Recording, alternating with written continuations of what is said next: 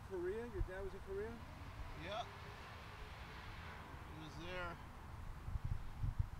He did a lot. Got blew up in a Jeep. Saved a couple of guys. Had a metal plate in his head. What happened for in it. a Jeep? What happened in a Jeep? He got blown up. I don't know if they hit a mine or... So is this your grandfather?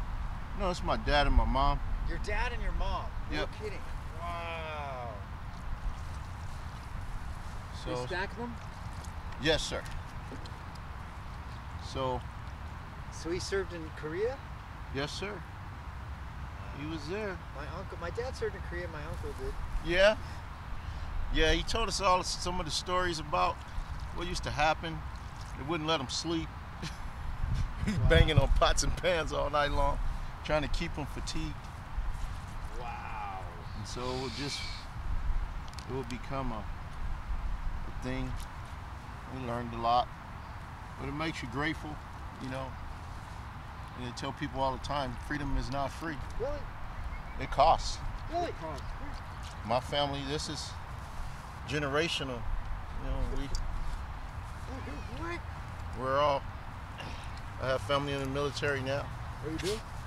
Yeah, I have two cousins. They're over in Afghanistan. My other, he just retired from the Army, and another one, the Air Corps.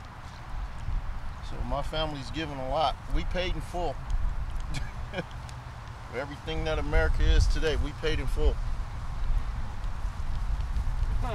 Hey, you want some water?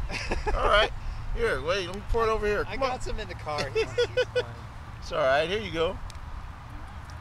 Or you just want to sit here I'll by go me? get it. All right, that's cool. Come here, Billy. He's like, hey, you pouring water, bro. I want some of that. I don't think you can drink this water, though. It's not potable. What's your name? My name is Terrence Cumby. This is my Terrence father, Cumby. Whoa. Thelmer Cumby. Oh, I got a fix for that. Don't worry. Oh, you got a fix for it? Oh yeah, you when you come, you know it's always windy here, so you have to get some anchors. And then you anchor it. Because if it's windy, they only have flat stones here, but if they have erect stones... No, just in this portion, in here. They call this the main area where... Footstones they call this? Or? Yeah, well normally, generally the governor would be here on days like this, and they'd have the ceremony here on this plateau here. And so I guess it was better for them not to have the headstones. Normally the ones where you see the headstones, they're old. They're like Mexican-American War and some other stuff. So they were here. They just transplanted them over or something. This wind is not even that strong. I can't imagine on a really windy day. No, well, that's why you get these spikes that are for the plants. And what you do is you take them and you sit one on this side. Oh, you wedge it? And then you sit one on this side.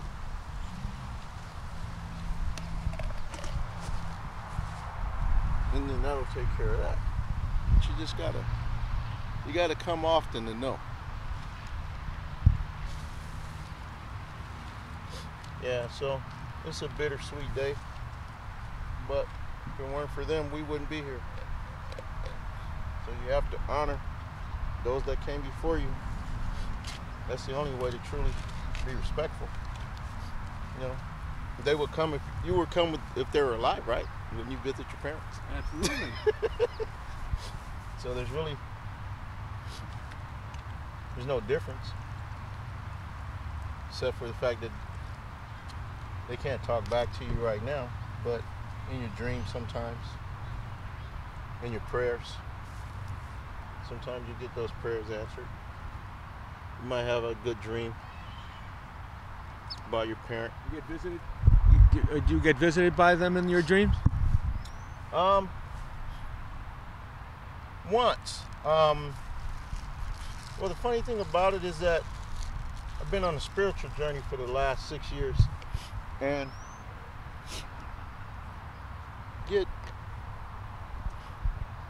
I actual when you're praying, and sometimes when you're talking with God, you get an opportunity and you get a visit. And so last time I was here, I was praying and started speaking in tongues, and then I got a message from my father and my mother. And then I laid down, I was praying, and I was looking at the clouds, and then God performed a show in the clouds. Start showing different faces in the clouds. It was a cloudy day, but the clouds literally formed into different faces, and it's just amazing. You know, sometimes you don't really know about God until you find out about God, and then you, oh yeah, God is real. And all we can do is just be glad that He's a merciful God. And this is merciful. You know, my mom, my dad, my dad didn't die in the war, although he was injured. He was shot, he was blown up. He saved a guy, he got machine gun up and down his legs, and he still was able to help and save a couple of guys along with that. And my mom, she didn't die. You know, she basically died when she was in the hospital. She had infection, staph infection, and just went. But neither one of them had a violent death. We all have to progress, and we move on. But when you move on, do you have time to say your goodbyes? And so we had time to say goodbye to my dad when he passed away in '75. He passed away of cancer. And we had time to say goodbye to my mom when she passed in 2018. So it's a blessing. Yeah. You know, I would hate to get that phone call in the middle of the night, you know, where, oh, well, what happened? You know, well, they're gone. You didn't. Well, I wanted to say something. I wanted to hug them. I wanted to do, but we didn't have that opportunity. But in the case of my mom and my dad, well, technically it's his day, but how could I come and bring flowers for him without bringing flowers to my mom? So the yellow are hers and the blue are his. And so, I don't know. I said it just makes you worried about how the country is today and how divided everything is. It's just people just so evil, and I'm just not understanding, especially with the climate that's going on now. So many people just don't get it. Like, we're all here. This is paid for. Everybody, especially here, with the blood and sweat and tears of their family members. And for people to be in Washington and being evil and lying and just doing so many things, and it's just hard. It's hard to look at that. It's hard to look at someone saying that this didn't matter. The sacrifices that my family made, the sacrifice my family continues to make to this day. And it's people play around, oh, it's racism. It's not racism, it's stupidity. Stupidity is what brings you to a point of not recognizing the fact that we're all created. If we were so different than this air that we're both sharing right now, one of us couldn't survive on it. It would just be that simple. We couldn't drink water because one of us couldn't survive on water. I mean, that's the way God made it. We all have the same basic principles. We're the ones who put the idiocy and the division of it. And the division just comes from the Lord's enemy, because He doesn't want us to be together. He wants us to be divided. And so if we're divided and we're constantly at war, then we can't focus on having a relationship with God. And that's what it really boils down to. And I'm not afraid to tell people. Years ago, hey, I'm not talking about, it's just God is amazing. And it's not about what the minister says, what the preacher says. It's about finding it for yourself. And so I was blessed enough to have parents who instilled that in us, and it carries on today because I instilled it in my daughter, and it matters. But this is great. This is, you know, what more could you possibly do than? Yeah. So whatever's going on, sometimes you come here. Some days I just come, different days, and there's nobody here. Maybe a couple guys. There's some guys that always run. They jog. I guess it feel good jogging in here. Sometimes I come there, they're here jogging. But how far do you have to drive to get here? About 40 minutes. Sometimes I try, well, my dad's brother is in Riverside at the National Cemetery there. So trying to make it to both in the same day is a little bit difficult because from here to there, depending on traffic, is about an hour and 30 minutes. So I got to come 30 minutes this way and then go an hour and a half that way and then come back. So it's an eventful day. Miss most of it with the rest of the family, but you try. Because, you know, when my father passed away, my uncle, he was there. And he stepped in. He was also in the Army. So my great-grandfather, my grandfather, everybody served in the military. It's just... What's your profession? Right now I do construction, and I'm a counselor for the youth. Oh, really? Yeah. Church counseling? No, I do gang intervention. Yeah. How do they come to you? Well, some of them come, but the majority of the time you got to go to them. And then you talk to them and you come to find out that they're just lost. They don't have the right guidance, the right opportunities, the right people behind them to steer them in a different direction. And so you make a choice.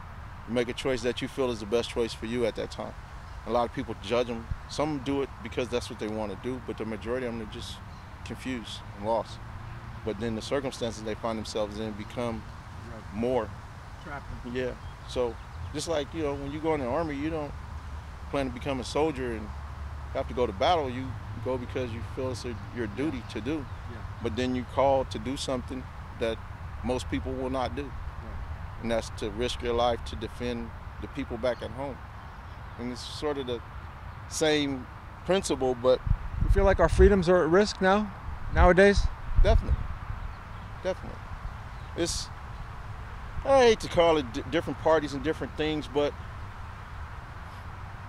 to know the history that I know with America and how it was formed, what was behind it and how everything happened, to know how the Republican Party was started by a group of farmers that were trying to actually fight against Democrats to get a fair shake. And now it's been tainted to become something that if you don't like us, if you don't like this, if you don't like that, if you don't agree with the things we're doing, then we hate you, you're not American. And that's not what America is about. So it's very threatened right now because where are we as a public? I go to protests and I do things, but we shouldn't have to do that. But this is, in a way, our time to be called for battle. You know, we have to now fight for democracy at home. And you don't have to put on a uniform, you don't have to carry a gun, but you have to vote. That's your gun, that's your weapon, that's your opportunity to do something. You run for office, become a politician that cares, that wants to engulf everybody. And it's not about giving out things or taking things away. This is a great country. It was dedicated to God from the beginning of it. It said, "In God we trust." So just kind of get back to that. You know, you can't turn around and say, "Hey, you know, I hate this person." I was on my way here and I was looking at the homeless and like, this is sad. You know, how can we fix this? Some of it is people are on drugs. They don't want to live because you talk to them. Like, oh, I don't want the responsibilities. I just want to be on drugs. Okay? What makes that a viable option to a person? Like, I just want to live on the street and do drugs. When there's so much that you're missing out on with family, friends, and building relationships with people. So to replace that with drugs, something happened. Something happened severely wrong. Right. And that's where we get it wrong, is that we're blaming people. Some are choices, but some are just victims of circumstance. That's right. And we're all, like you say, we're all just a paycheck away from being homeless. You know, but hopefully we'll make a difference. I'm just keep praying, you know. I pray. I got a prayer that I do every day.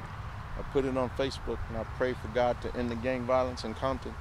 Just because if they really understood, I think history is important, but truthful history is the reason why we're in the situation we're in now. Because if you knew the importance of where you are and what you're doing, then you make better choices I try to, my nieces and nephews, I bring them here just to let them know, like, hey, one of these days I'm gonna be here, but they'll still be here, and you'll be here. So bring your kids, bring your grandkids. I had family. I was just finding out that the Tulsa massacre, my family, I lost family members just the other day. Said one of the lady that's still alive is somehow related to my family as my aunt. I'm gonna find out what's going on with that, but there's a lot of pain from racist things that should not occur, and that's happened to my family, you know. But still and yet, my family, people before me who were living in a time of segregation, still decided to go and fight for this country, and they died. Some of them were wounded and killed and got honored in battle, but I don't get it. I don't get it. I think for all of these flags, all of these flags represent families. It represents someone who was important to someone who loved them. Right. It's not just a flag. This is a grandfather, an aunt, a brother, a daughter, and people don't see this. This is 9 kids, and right now about 15 grandkids. You know, this is just these 2 people here. So imagine the stories of all of the rest of them that are here. Yeah. You can't. But I'm glad to see people, you know, that there's people here today, at least they're remembering. My knee's killing me. Oh, I'm sorry. Yeah, at least they're trying to remember. Is it Terry? Terrence. Terrence. Yeah, Terrence Cumbie.